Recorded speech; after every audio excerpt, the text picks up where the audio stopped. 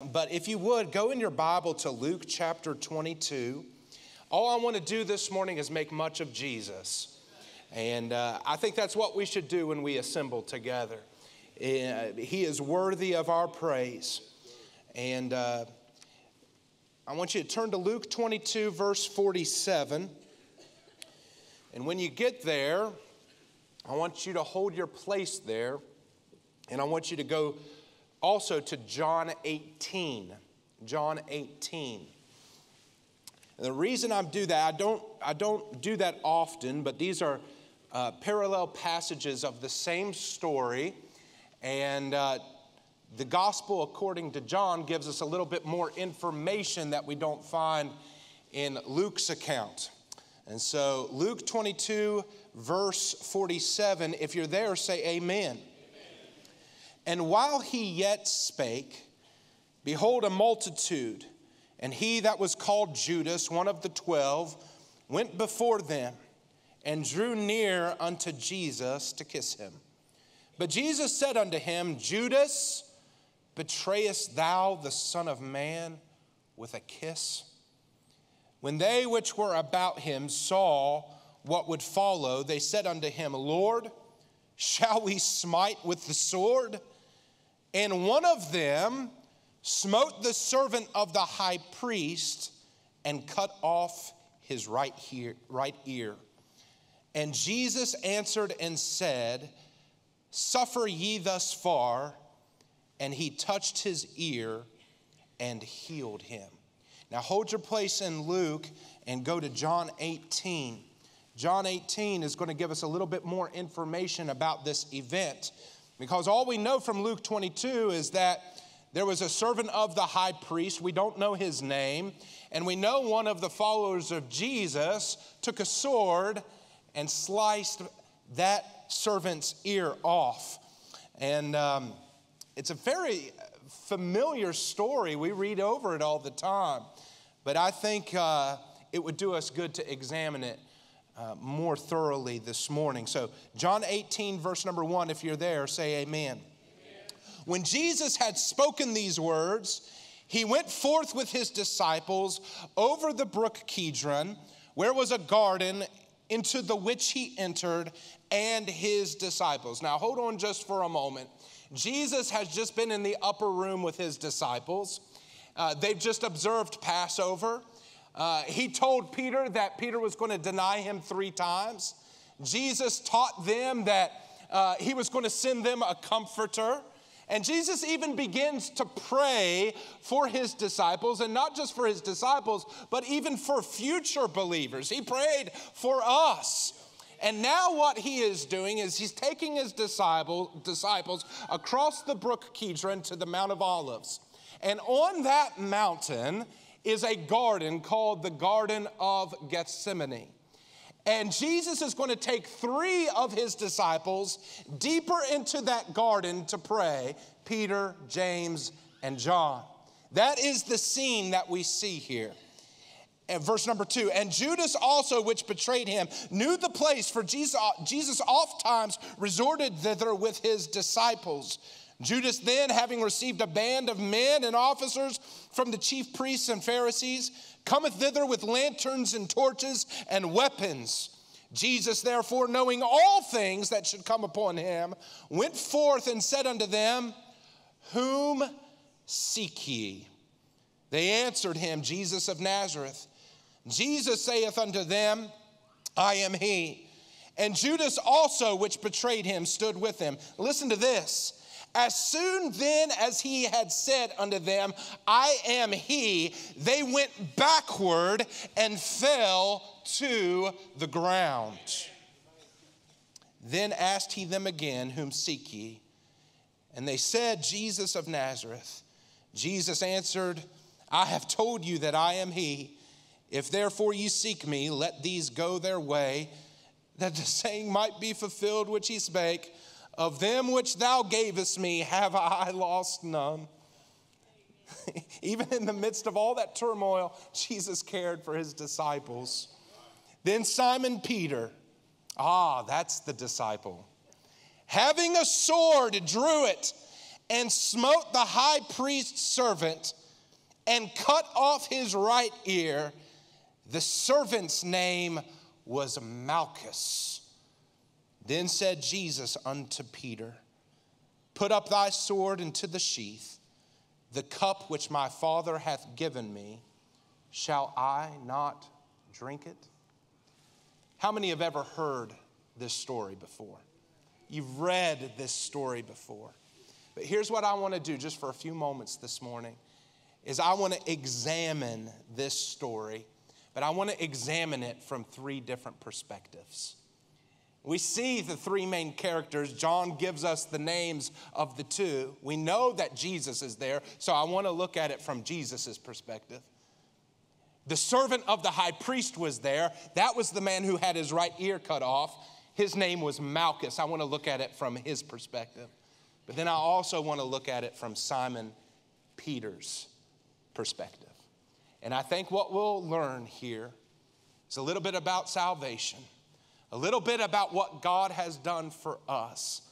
And I tell you, I'm excited this morning about the gospel of Jesus Christ. It's the only thing that we can glory in this morning. So Preacher Ray, as we begin to preach, would you stand and pray for me as we open up the Word of God? Lord, we're able to be here this morning. Thank you for the Word of God. We pray for my brother now, Lord, as he breaks it to us. And Lord, that the Word go out with lodge in someone's heart that's unsaved, that go near to you and call upon you before it's too late. Have your way, Lord, now and anoint my brother. In Jesus' name, amen. Amen. So let's look at this from the first perspective. Jesus. Point number one, we're going to call this the burdened healer. The burdened healer. Now, Jesus is in this garden, and he keeps mentioning a word over and over and over again. It's just a three-letter word. That word is cup. He keeps talking about a cup. For example, he says this as he's praying, Father, if thou be willing, remove this cup from me. Nevertheless, not my will, but thine be done. In John's account, he told Peter to put his sword back into the sheath. And then he said this, the cup which my Father hath given me, shall I not drink it? And so we see a cup, and there's a lot of controversy, Pastor Tyler, about this cup. What is it? What's in it? What does it represent?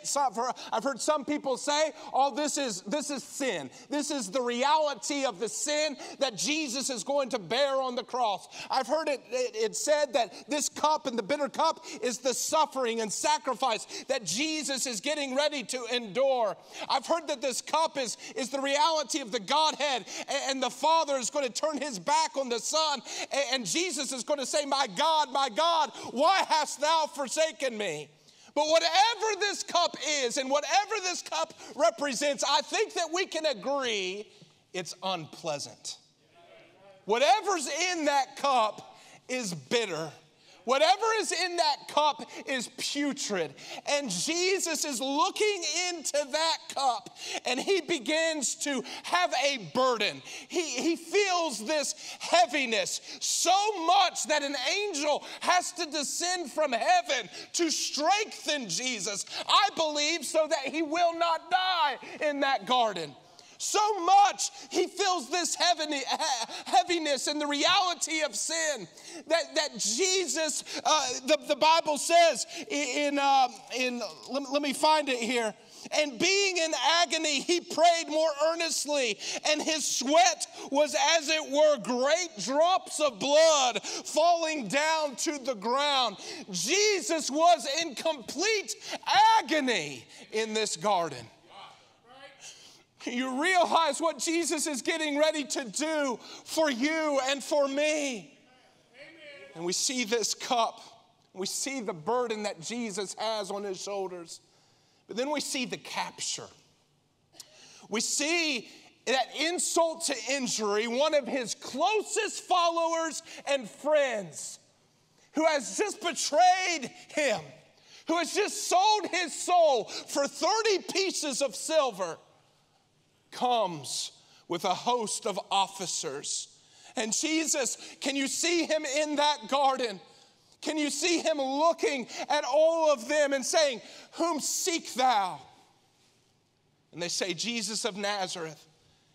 And he responds with just 3 words, "I am he." And as John records, as soon as he said that, they fell backward to the ground.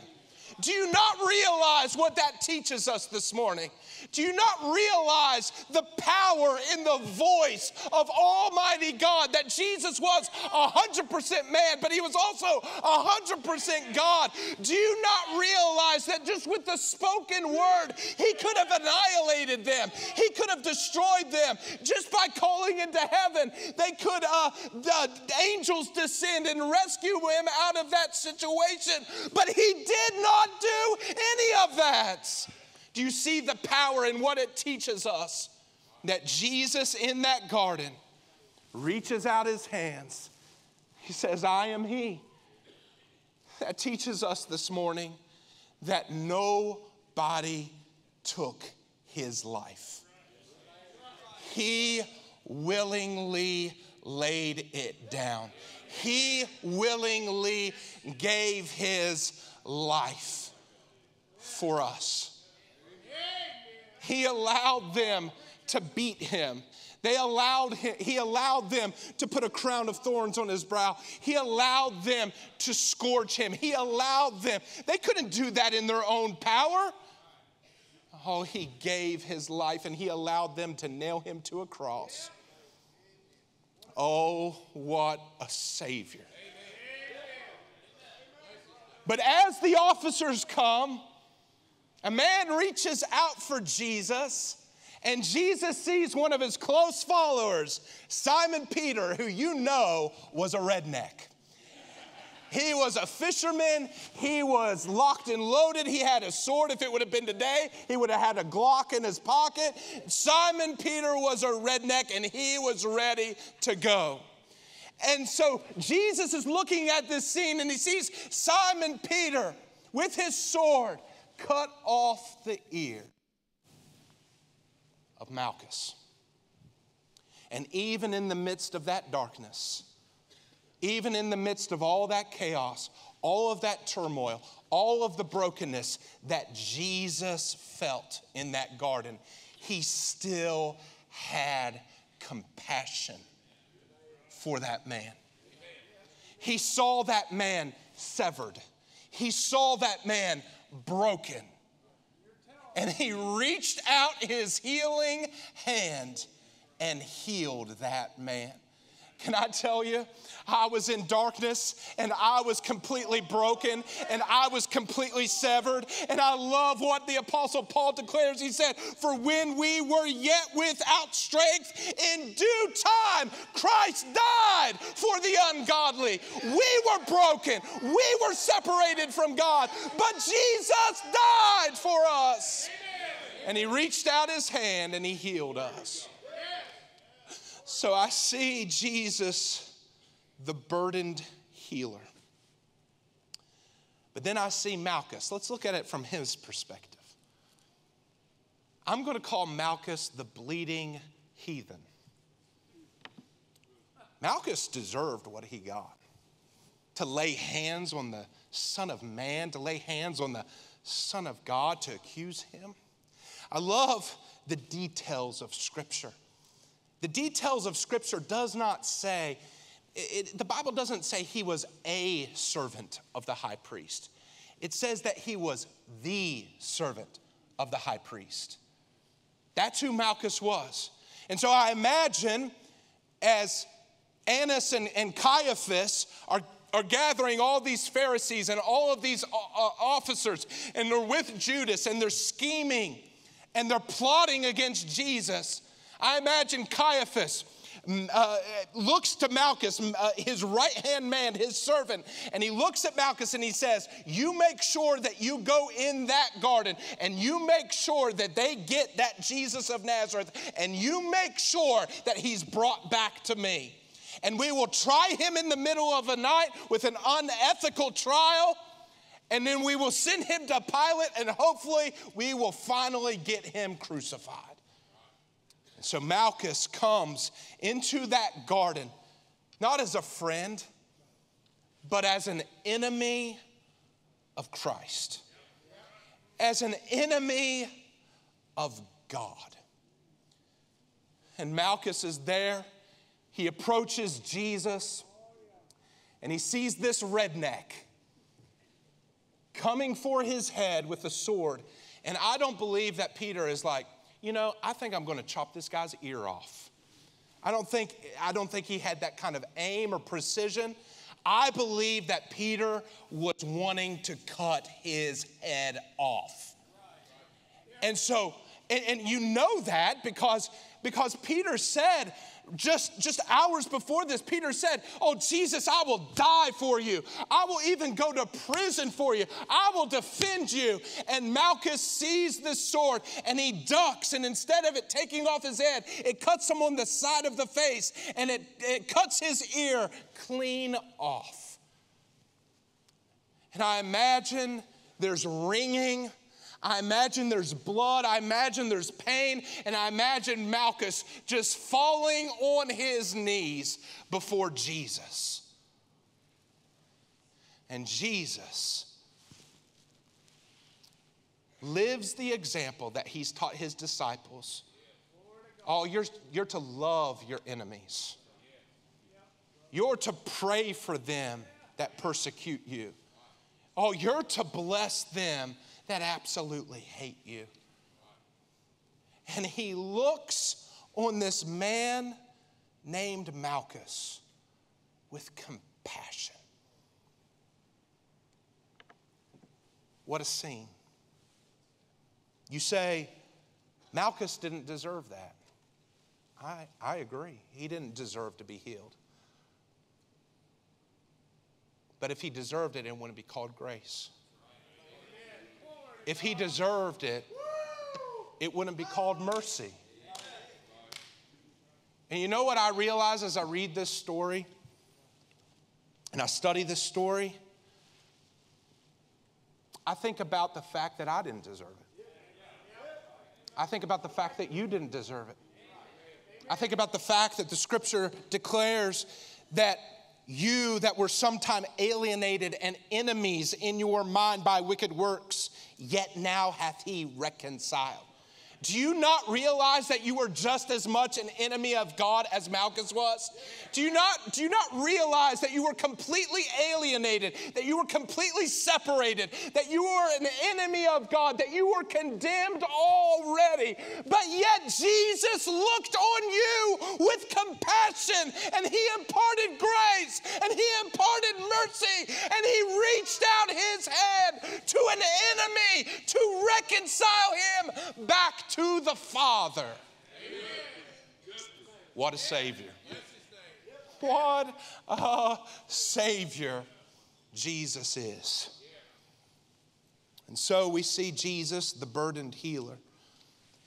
We see Malchus, the bloody heathen. And then we see Peter, old Simon Peter. And we see the beautiful hope. You got, what in the world? The beautiful hope. Do you not realize what Peter did in this moment was egregious? Jesus had told them that he was going to go to the cross, that he was going to die, he was going to be buried, he was going to rise again. Peter just couldn't wrap his mind around that. But do you not realize the offense that Peter has made in this garden? The officers had nothing on Jesus or the disciples. It was all false. But now, oh, they've got Peter. Oh, they have him now. They have the evidence. They have him committing a horrible crime that is punishable by death. Oh, you don't assault and try to murder the servant of the high priest. Oh, he's going to be executed. He's going to be punished for this. And so I believe that this miracle is just as much for Peter as it was for Malchus. Because Jesus looks at that situation, and he has so much in store for Peter. And he grabs that ear, he places it back on the head of Malchus, and he gets rid of any evidence that Peter had transgressed. He got rid of any evidence that Peter did anything wrong. And so if these officers would take Peter to the high priest and say, this man has committed a great crime. There's his sword and there's the blood. He cut off the ear of Malchus. The high priest would say, bring me Malchus. And Malchus would walk in and all of the evidence would be gone. He would be fine. He would have his ear completely intact. I believe when Jesus touched his ear, all the blood and the skin and the tissue, it was all made whole. And the high priest at that moment would have to look at Peter and he would have to declare these two words, not guilty, not guilty. There's no evidence of the crime, not guilty.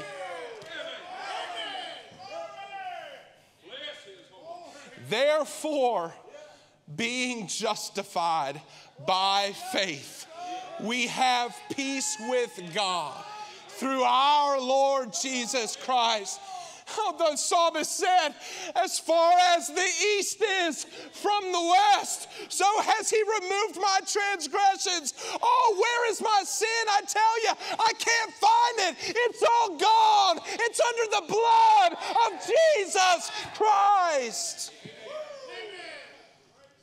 It's almost as if this last healing miracle before the death of Christ, Jesus is teaching them, this is what I'm getting ready to do for you. This is what I'm getting ready to accomplish on the cross of Calvary. I can't wrap my mind around that, Brother Sean. I'm guilty. I'm a sinner. I'm wicked. But yet on that cross, Jesus was treated the way I should be treated so that I could be treated the way Jesus should be treated. What an amazing God we serve. It's a beautiful hope. When I was a young boy, I ran around with my dad a lot.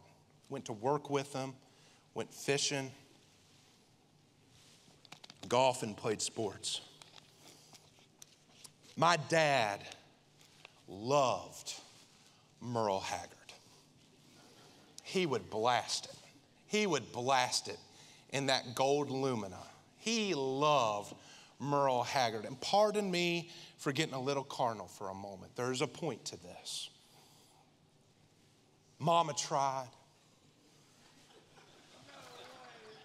We don't smoke marijuana in Muskogee.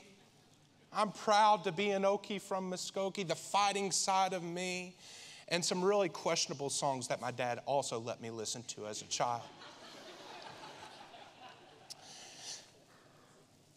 Merle Haggard was, I cannot believe I'm talking about Merle Haggard. He was born in Bakersfield, California. He was born into poverty. He was actually born in a boxcar. His dad ended up dying when he was 9 years old. And so Merle, he was the true outlaw country artist. He turned to a life of petty crime. He escaped from jail over 10 times. And he committed one crime too many. One night he was heavily inebriated. And him and his buddy went to rob a local restaurant in Bakersfield.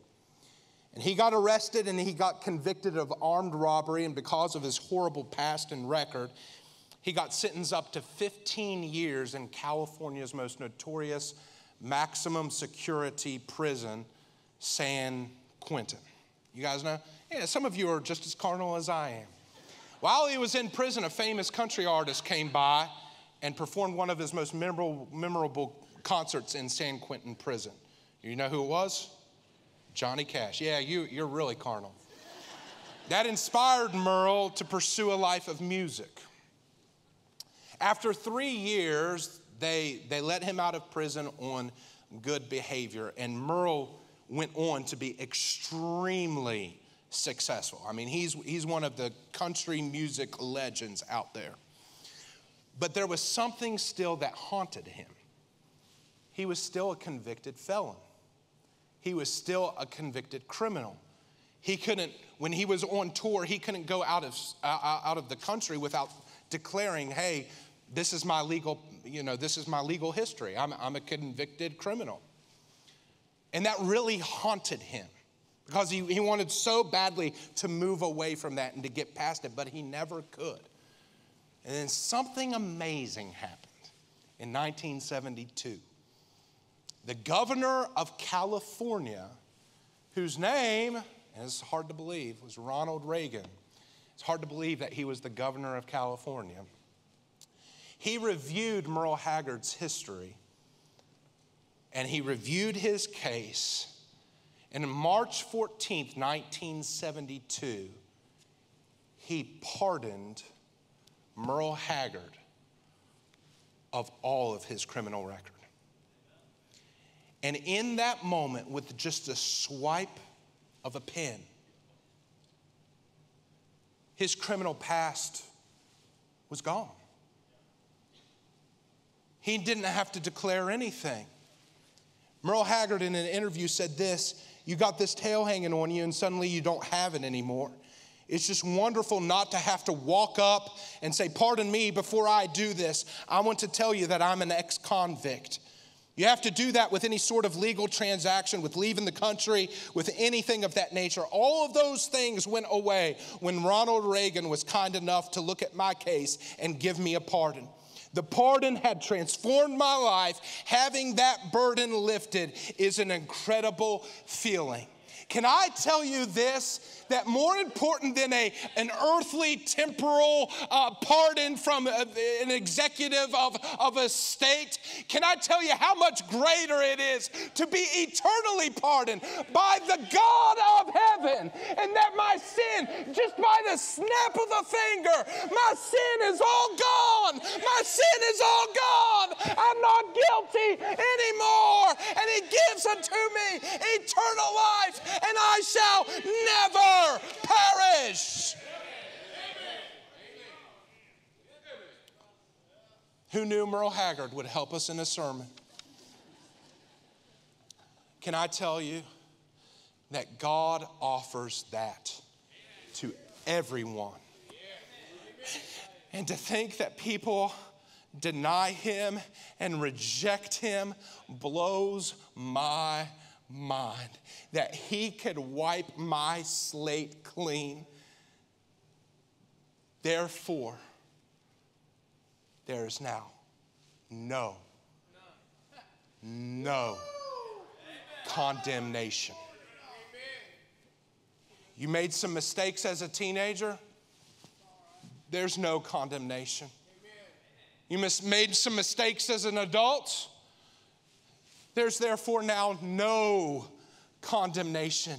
Not because you've earned it, not because you've been a good person, but that the justifier can be just and justifier at the same time. And through repentance and faith in the gospel of Jesus Christ, I can be forgiven. Do you realize what God has done for you? Who would have thought that this little miracle that we find in the garden could be packed with so much truth? And I say, I just want to worship him. I just want to praise him all the days of my life. He is worthy. He has taken my sin upon himself, and it's all under the blood of Jesus Christ. We know that Satan goes up to the throne and he accuses the brethren. Can you believe that Pastor Chad did that? Can you believe that Zach did that? Can you believe that Mike Davis did that? And God looks at Satan and says, I don't know what you're talking about. I don't see anything. I don't see anything. You know why? Because Jesus has taken my sin completely out of the way, and he has justified me, and he has saved me. And to that I say, to God be the glory. Amen. Everyone stand with your head bowed and your eyes closed. Lois is going to go to the keyboard. I wonder, is there anyone in here you're not sure you've been pardoned? You're not sure that you've experienced true salvation. And you might say, if I died today, I'm not 100% sure I'd go to heaven. Would you please slip up your hand? Anyone at all? Anyone at all? I'm not sure. I tell you, if you're not sure, you need to come up here and get it right before you leave. Christian, when's the last time you thanked Jesus for doing all of that for you? When's the last time you just knelt in honor and reverence to the King of Kings and the Lord of Lords and just said, God, thank you. Oh, this would be a great time for you to come forward and just say, Jesus, thank you for doing all of that for me. Thank you for forgiving me. Thank you for dying for me. Thank you for cleansing me. Thank you, thank you, thank you. You're worthy of all praise. How many of you know of someone who's never experienced pardon and forgiveness of sins? They've never been brought nigh by the blood of Jesus. How about you come and pray for them that they'd get saved? Dear Heavenly Father, Lord, as people are coming, I pray that you just bless this time of offering, or of invitation, Lord. And Lord, it really is a time of offering, Lord, as we offer our lives to you, a living sacrifice, holy and acceptable unto God. But Lord, I pray that you bless this time of invitation now. In Jesus' name I pray.